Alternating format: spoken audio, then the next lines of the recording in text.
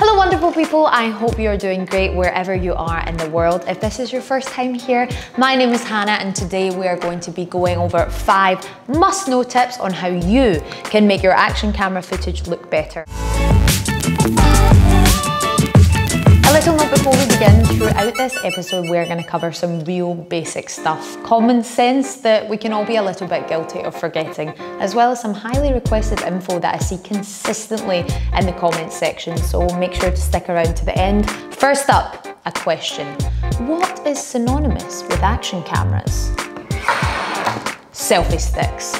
From jumping selfies, Insta360 fake drone shots, your selfie stick, in my opinion, should be your action camera's best friend. A simple thing to always keep an eye out for is the orientation of your selfie stick, especially when using the 360 mod. Sadly, the invisible selfie stick can suddenly lose its magic powers if it's tilted slightly, and it will taint your otherwise great shot. As long as it's perpendicular to the lenses, it will be invisible. Right here is the blind spot, so if it's tilted, not invisible. Got it? That seems simple, but it's so easily forgotten and prohibits the best results in the moment. And the easiest way to check it is just hook up your One R to your phone and preview. And speaking of selfie sticks, I have a really cool update and a special gift which could be one of yours. I'll get to that after these next top tips, so let's get on to the next one. Next up, rules for slow-mo. Slow motion is great when you want to relish all the details of the moment, add dynamic rhythm and enhance the emotion of a video, particularly action scenes that people often capture on these kind of cameras. Wake surfers, cliff jumping, snowboard flipping or flirtatious running. Shooting in slow-mo means increasing the FPS. Slow-mo for action cams is usually going to be 4K 60 FPS, and with our 4K mod you can even crank that up to 1080 to 100 FPS. However, please save slow-mo for these kind of action scenes only. Don't shoot in slow-mo if you don't need to. Watch any action cam review or comparison video, you will always see a section about low light performance. That's because the sensor is so small that without the perfect shooting conditions, you will see a lot of flicker and or noise. But there is an easy way to overcome this issue when you're shooting with your One R. If you're shooting in low light, just hop over to settings and manually adjust the exposure. In low light conditions, anything slower than 2 times your FPS, shutter speed will result in fuzzy looking footage. Therefore, the general rule is that shutter speed should be around 2 times your FPS in order to achieve a more cinematic look, as it were. After setting this, preview the view on your phone and give the camera a little wiggle.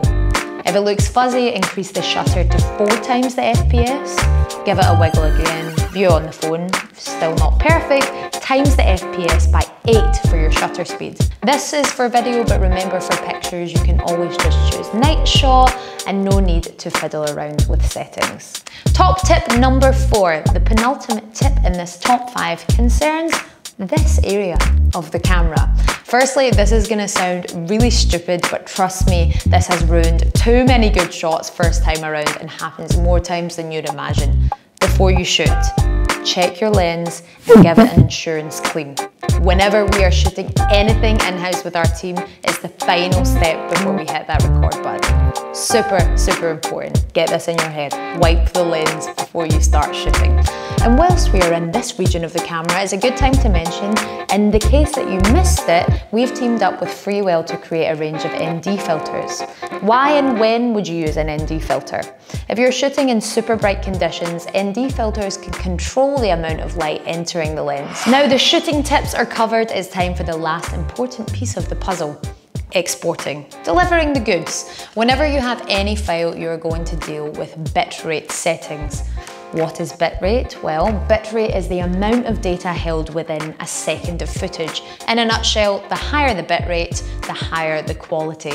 It's something I keep seeing in the comment sections of our videos, like, what are your bitrate settings? Why do my videos not look like that when I export? Well, when you're using your One R, you're going to be exporting from one of the following places during your editing workflow. Either the mobile app, Insta360 Studio or any other third-party editing software. Instead of going into a lengthy spiel about bitrate settings, we've made this table with some of our recommended bitrate settings for different platforms across the different devices. Again, this is from our experience, they may differ for you, however, pause this video, screenshot this table, save it in your phone, a desktop folder, put it in your pocket, wherever, but you can use it as a reference when you're exporting, and I hope this helps.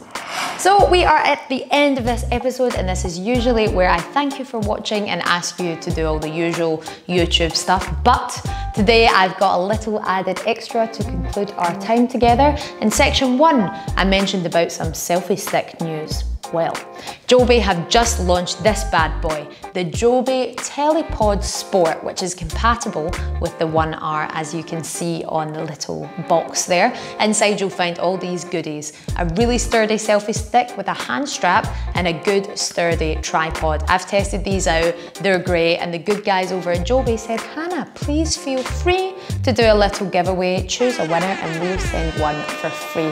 So if you want to win, comment what you would shoot using this accessory, like this video, and subscribe to our channel if you haven't already. I will be checking if you've done all of the steps, so I wish you good luck and I look forward to your comments. I'll put a little pinned comment at the top of this video explaining the closing date, so keep your eyes peeled, get your comments in and follow the rest of the guidelines. But until then, chase adventure and I'll see you next week.